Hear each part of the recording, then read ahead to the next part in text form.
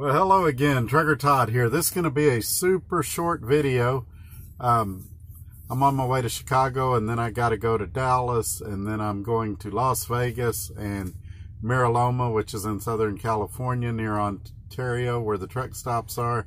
I'm sure you're familiar with those locations. I'm going to keep this short so I can go to bed. I've been getting some questions about what the best way to apply at Roadrunner is. For their LTL division, doing what I'm doing.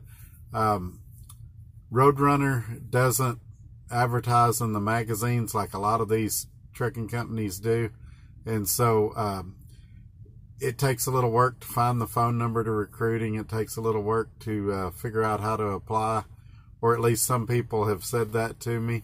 And so in this video, I wanted to tell you, I'm going to start putting a link below in the description along with my email address, so you can still contact me. You can still email me if you have questions, or if you have video ideas, things you'd like to see me talk about. But there's going to be a link down there now that you can just click on that link, and it will bring up just a real simple application you can fill out. Now, when you first click on that link, it's going to show it's kind of confusing. It shows all the terminals and divisions of Roadrunner, and just scroll down to the bottom of that and start doing the application. Don't worry about those locations up at the top. And then, yeah, you'll be on your way to getting a great job.